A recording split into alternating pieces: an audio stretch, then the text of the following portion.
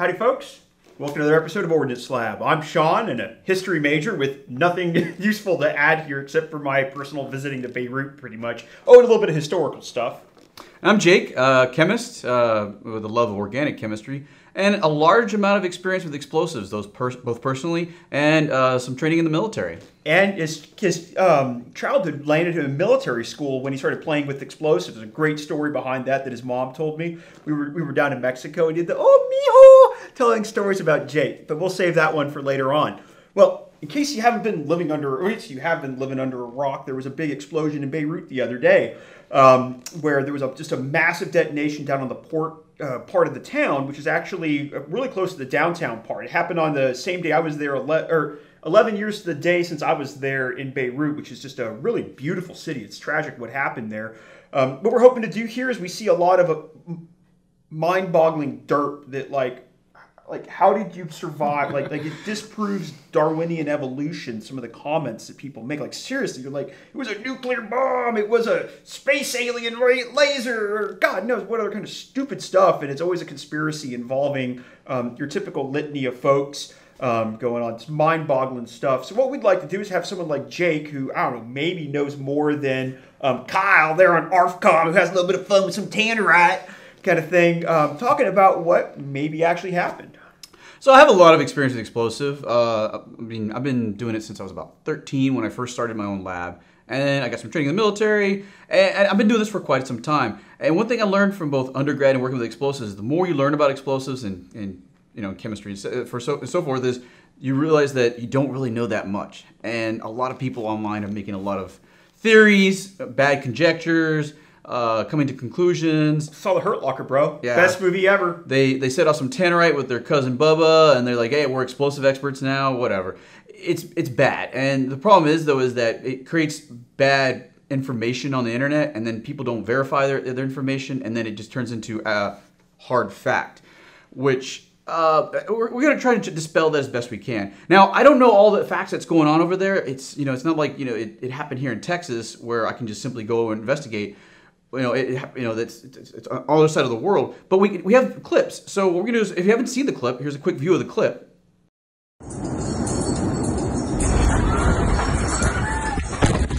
All right. And so as you can see, that just devastation, what occurred. And Jake kind of touched on a little bit ago that we're not here to talk about, we can't tell you what happened. We're giving Jake has given his informed opinion on it, and also talking about what it's not, that it's not an alien strike, a nuclear bomb, whatever other wacky conspiracies you hear people talking about. Because unfortunately, these things happen. Accidents happen with explosives. You can put as much safeguards as you can. The problem is, though, is that sometimes it happens. We've had 2 here in Texas, and there's other ones across the world that revolve around ammonium nitrate. It's a very common fertilizer. It's very stable. I've made it before in lab. We've used it plenty of times and for demolition work. For the most intents and purposes, by itself, technically is not an explosive, but under the right conditions, it will blow up, as you can see in the video. So what we're going to do is we're going to break down the video. I will put my 2 cents in there. I'm going to try to be as subjective as I can. There is a little bit of objectivity based upon my bias of experts in handling explosives. But what we're going to do is see what we can find from these videos to get an idea of what happened. The idea is to give you a solid foundation of what we could see, and then go from there. All right, so let's take a look at this video, break it down, and we'll wrap up this video with some new plans for coming up. Let's first take a look at the port with this overhead satellite view. We can zoom in to see the warehouse and surrounding area. The warehouse in question was storing ammonium nitrate, over 2,000 tons worth. Not exactly a small amount. Normally this isn't an issue when stored properly, but this isn't the case for this instance. Ammonium nitrate is a white crystal consisting of an ammonia and nitrate molecule. It is produced in massive quantities globally, as it is an effective and cheap fertilizer. Besides its great fertilizer properties, it is also an excellent oxidizer. It is often combined with a fuel such as diesel or carbon dust, as ammonium nitrate does not combust by itself. This combination forms a powerful binary explosive, ideal for blasting as it is low cost, insensitive, and stable. There are 2 important physical properties of ammonium nitrate to consider. The first is the melting point at 169.6 centigrade. Next is the boiling point at 210 centigrade. This is a major concern as a raging fire can easily achieve these temperatures in a short period of time. As the temperature exceeds the boiling point, ammonium nitrate begins to rapidly decompose exothermically into nitrogen, water, oxygen, and different nitrogen-oxygen compounds. With enough heat from a fire, a certain critical amount of ammonium nitrate will explosively decompose, resulting in a detonation. We can see in the video clip that a ton of smoke is bellowing from the warehouse, a solid indicator of a roaring hot fire. As we watch the video, we see a small fireball emerge here, which means that some of the ammonium nitrate possibly combusted with a fuel source and went critical, or something else combusted inside the warehouse due to the fire. It is impossible to say at this point as we don't know exactly what all was stored in the warehouse. A large dark red cloud violently emerges after the fireball, which is indicative of nitrogen dioxide gas. This is a byproduct of ammonium nitrate decomposition and detonation. The huge volume of reddish smoke is evidence that a large quantity of ammonium nitrate was decomposing at high temperature. Immediately after the nitrogen dioxide cloud comes a massive shockwave. The vast quantity of ammonium nitrate has detonated, creating a huge bomb.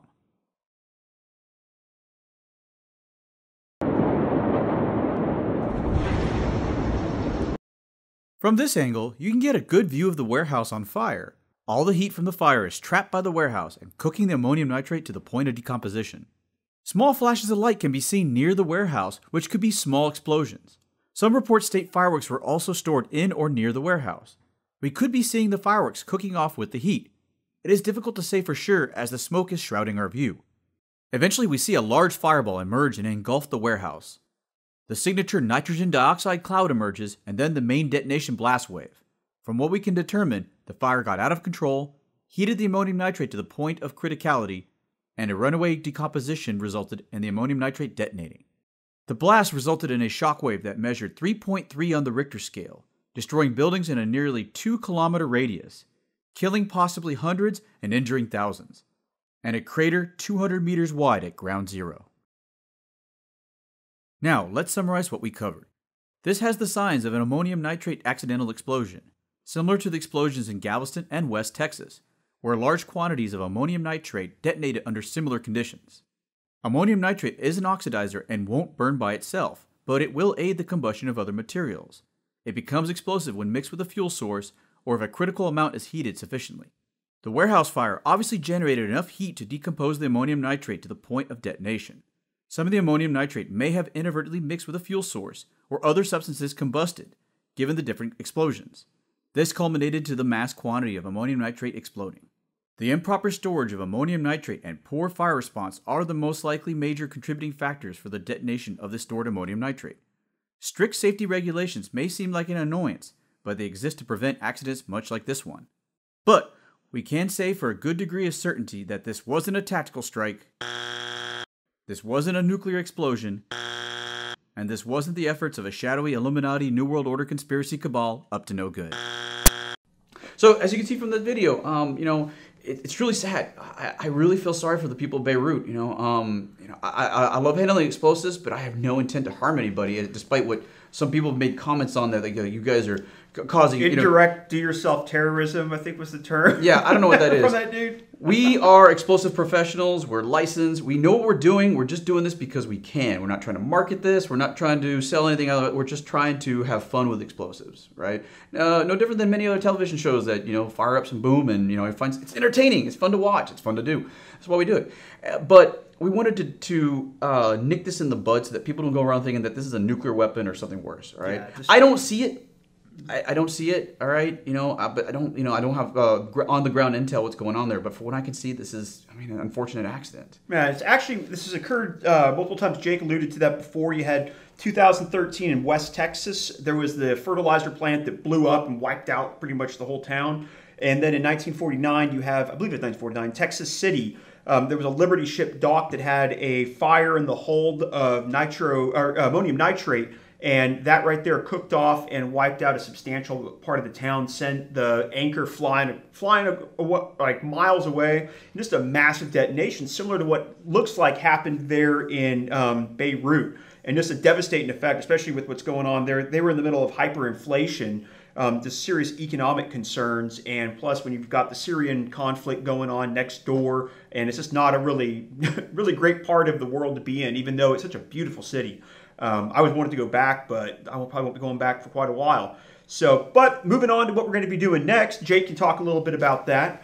Yeah, so what we want to do is demonstrate how, like normally we have ammonium nitrate, we use tons of it sometimes, but we're going to recreate a condition of how this happened, right? So, like I said, ammonium nitrate, very stable, very safe. It doesn't categorize as an explosive. It falls under the, it's literally, chemical. it's a chemical, yeah. It's a fertilizer. I mean, farmers use it all the time. Chances are some of the food you eat was fertilized with ammonium nitrate because it's rich in nitrogen.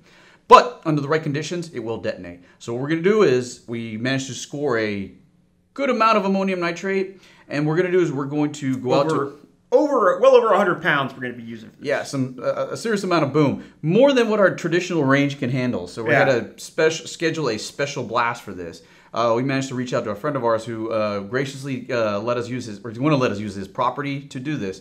But we're going to basically do the best we can to create a simulacrum of this blast. Simulacrum, that's a $5 word right there. Yeah, so if you're about to take the SAT, kids, there you go, simulacrum.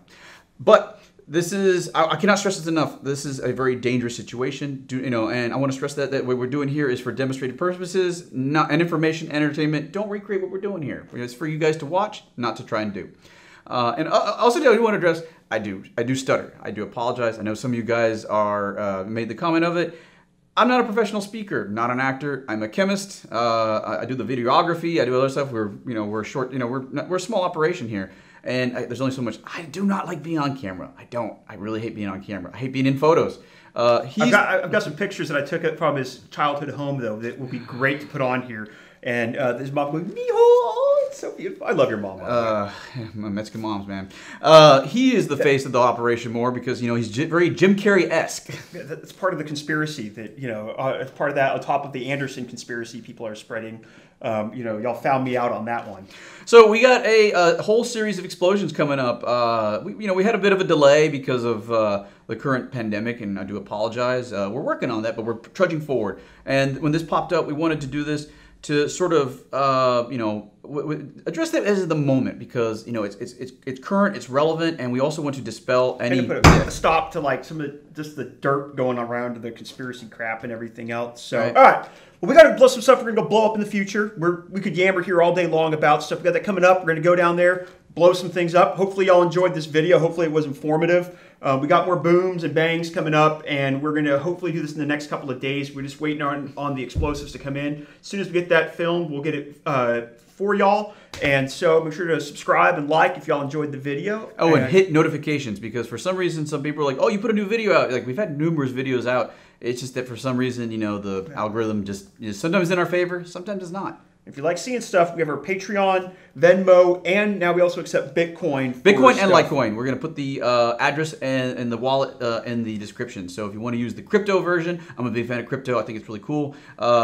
Do so. We appreciate it. If you have a passion project that you want us to do with explosives, build a certain weapon or whatever, you want to finance it, man, we will do pretty much whatever you want us to do for that because we need all the help we can get. So, all right. Well, hopefully y'all enjoyed the video, and we'll see y'all next time. Thanks for watching. If you like this video, be sure to hit the like button, hit subscribe if you want to see more, and stay tuned for another episode here at Ordnance Lab.